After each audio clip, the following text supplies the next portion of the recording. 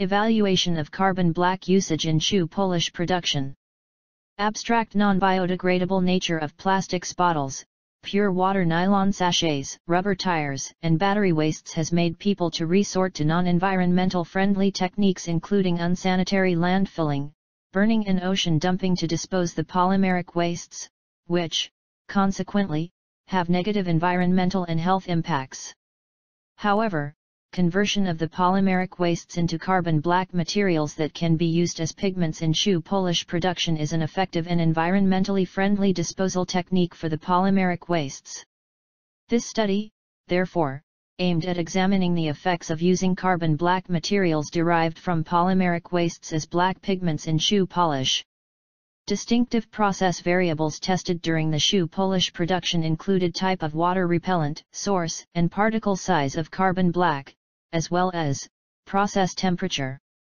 The shoe polish samples produced were applied on shoe leathers and the physical properties including wrinkle resistance, gloss, rub resistance, resistance to fading and dust absorption, of the shoe leathers were assessed.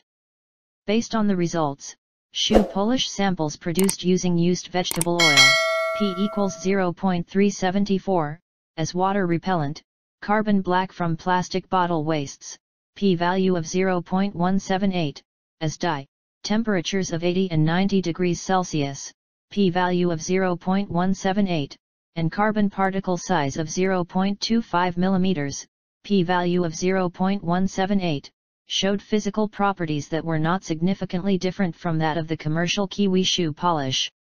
Keywords: carbon black, polymeric wastes, physical property, shoe polish, waste valorization.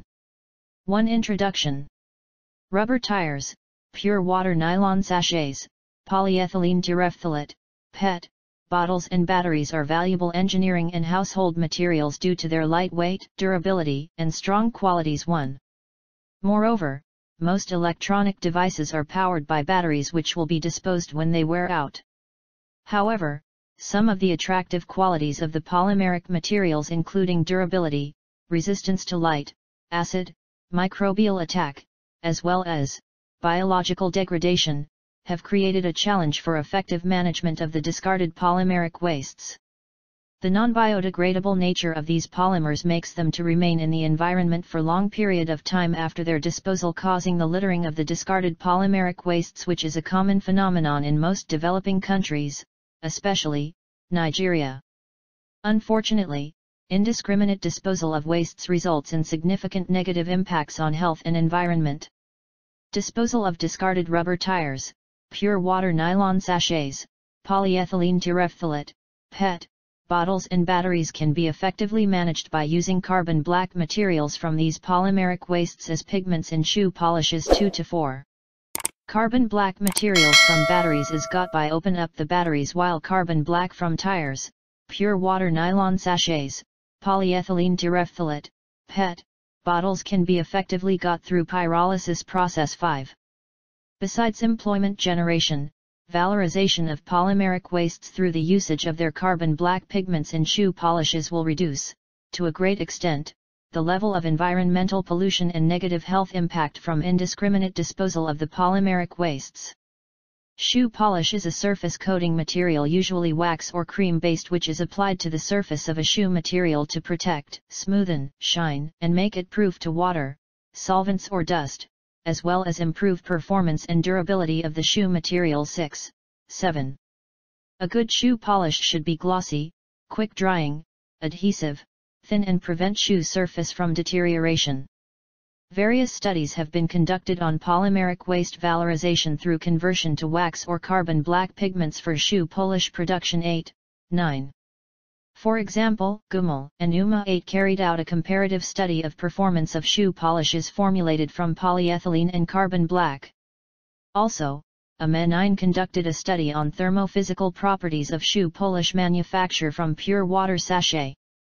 However, gap still exists in these studies as regards investigating the effects of experimental process variables including type of water repellent agent, source, and particle size of carbon black, as well as process temperature, on the quality of shoe polishes.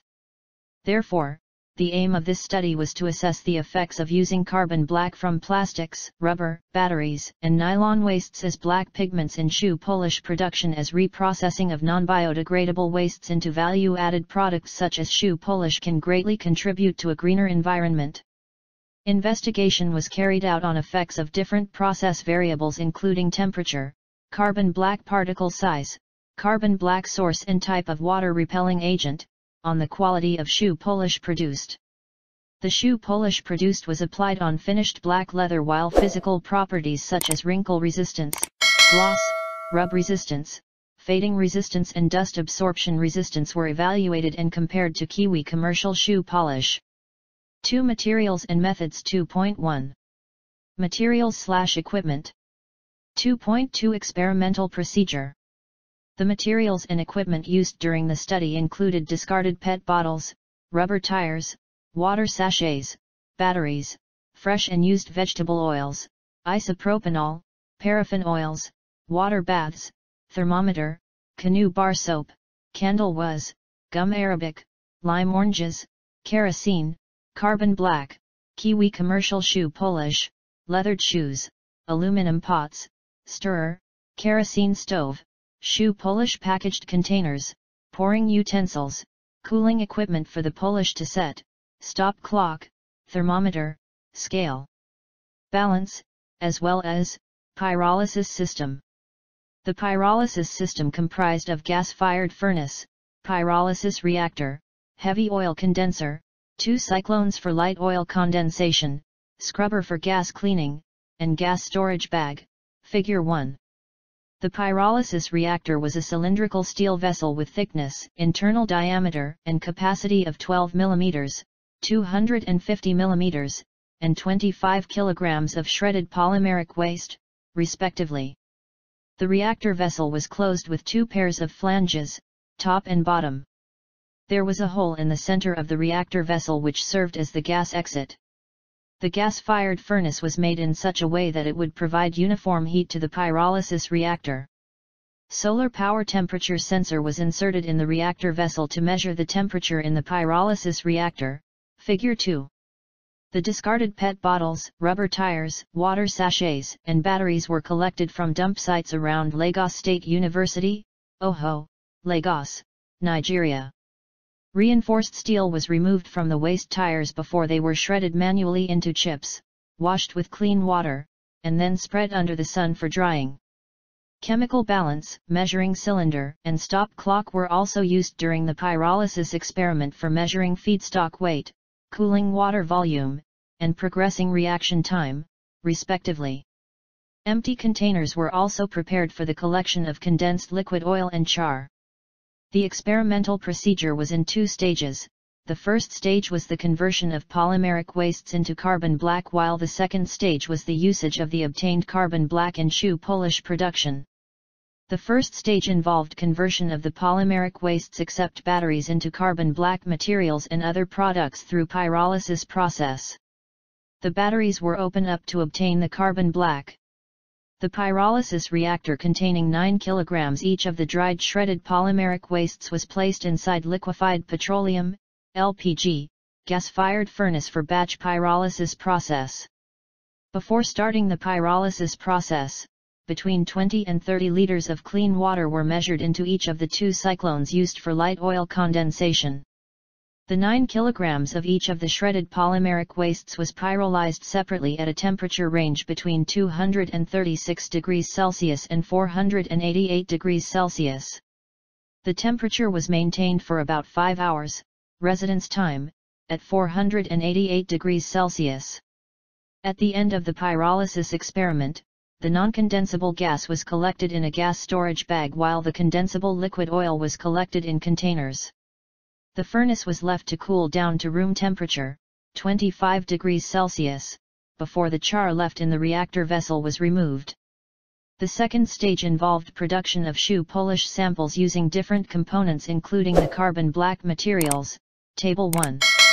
Specific amounts of the required feedstock materials, including candle wax, carbon black, vegetable oil, gum, lime oranges except the flammable alcohol and kerosene, were measured into the aluminum pot placed on electric cooker.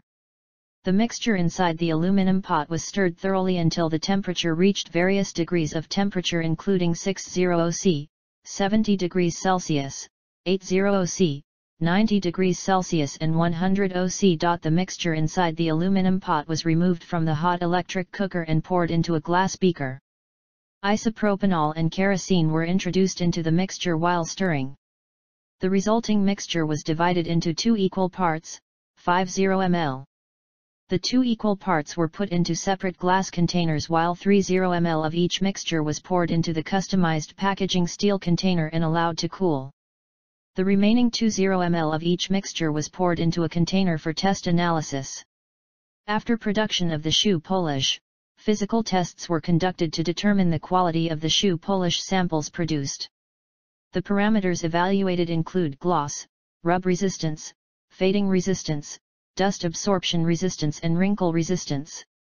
The polished samples were examined for their gloss by comparing them with one another.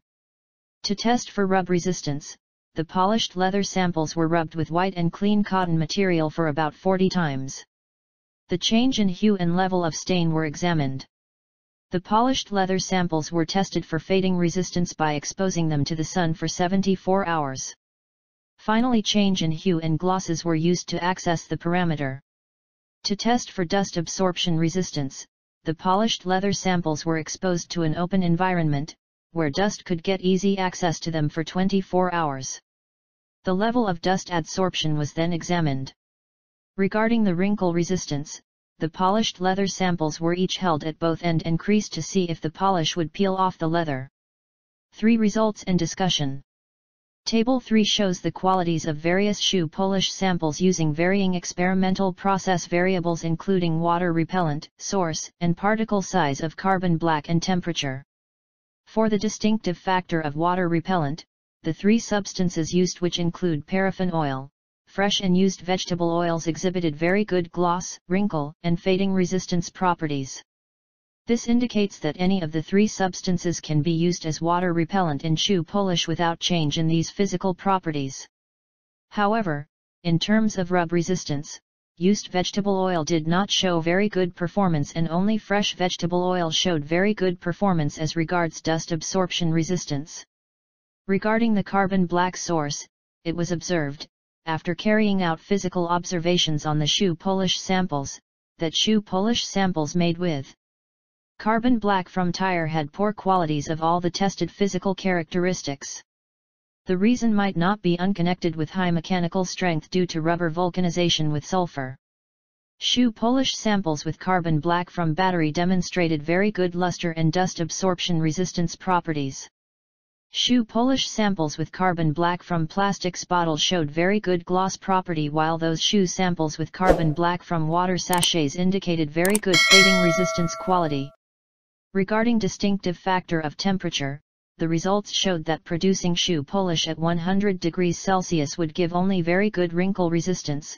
Producing shoe polish at 90 degrees Celsius would demonstrate very good properties of gloss, fading and wrinkle resistances, while producing shoe polish at 80 degrees Celsius would give very good properties of fading, dust absorption and wrinkle resistances.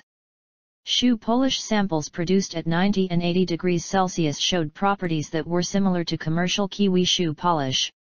At 70 and 60 degrees Celsius, shoe polish samples produced demonstrated very good rub resistance property besides very good dust absorption and wrinkle properties demonstrated by shoe samples produced at 70 and 60 degrees Celsius, respectively.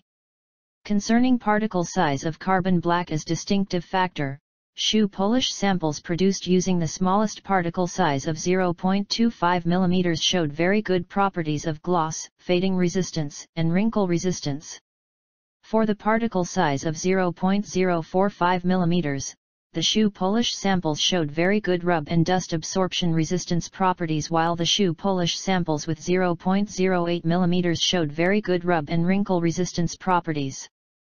Statistical analysis of the physical properties of the shoe polish samples in comparison with the commercial KIWI shoe polish was done to determine if there were significant differences between the physical properties of the shoe polish samples and that of the commercial KIWI shoe polish. The Minitab paired t-test was used to analyze if there was significant mean difference between the property value associated with each of the distinctive process variables of the shoe polish samples and that of the commercial KIWI shoe polish. Representative values were assigned to the quality level of the physical properties of shoe polish samples, Table 2. From the results presented in Table 3, it could be observed that all the distinctive process variables tested had associated p-values that were greater than A level equals 0.05, which indicated the non-significant difference in physical properties when compared with that of commercial KIWI shoe polish. Only shoe polish samples produced at temperature of 100 degrees Celsius had p-value of 0.016, which was less than A level equals 0.05, indicating significant difference between the physical properties of the shoe polish sample and that of the commercial KIWI shoe polish. Based on the results of the statistical analysis for distinctive process variables, in comparison with commercial KIWI shoe polish, used vegetable oil, p-value of 0.374, carbon black from plastics bottle wastes, p-value of 0.178, temperatures of 80 and 90 degrees Celsius, p-value of 0.178, and carbon particle size of 0.25 mm, p-value of 0.178, seemed to be the best experimental process variable for shoe polish samples with physical properties that were not significantly different from that of the commercial KIWI shoe polish. For conclusion, the study had focused on the evaluation of carbon black usage in shoe polish production while subjecting it to various experimental process variables including type of water repellent agent, process temperatures, as well as source and particle size of carbon black material. The results showed that shoe polish samples produced using used vegetable oil, P equals 0.374, as water repellent, carbon black from plastic bottle wastes, p-value of 0.178, as dye, temperatures of 80 and 90 degrees Celsius, p-value of 0.178, and carbon particle size of 0.25 mm, p-value of 0.178, showed physical properties that were not significantly different from that of the commercial KIWI shoe polish. The study demonstrated that besides employment generation, valorization of polymeric wastes through the usage of their carbon black pigments in shoe polishes will reduce, to a great extent, the level of environmental pollution and negative health impact from indiscriminate disposal of the polymeric wastes, thereby contributing to a greener environment.